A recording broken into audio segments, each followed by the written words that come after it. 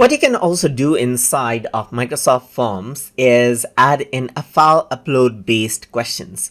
So for that, you need to have an organization based account because you cannot create public surveys with file upload access till the date of this recording right here.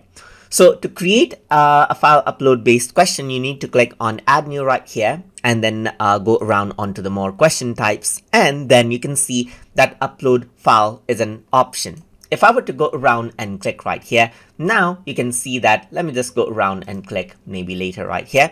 Over here, you can see that the question can be added in right here. So you can go around and say things like, let's say, for example, please upload your CV right here.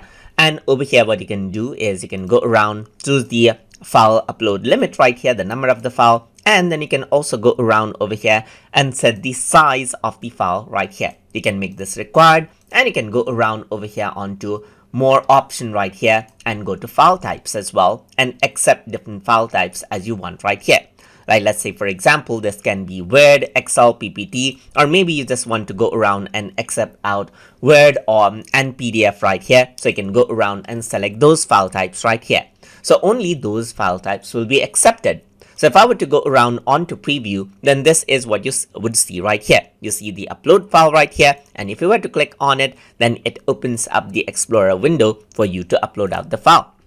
But this has to be supported file types right here. So I can go around, upload out my Word document right here, and it says the file cannot be 0 megabytes. So let's just go around and then open out this file right here. Then you can see that this can be uploaded right here just like this and can be submitted. And in the mobile phone view as well, you see the same thing.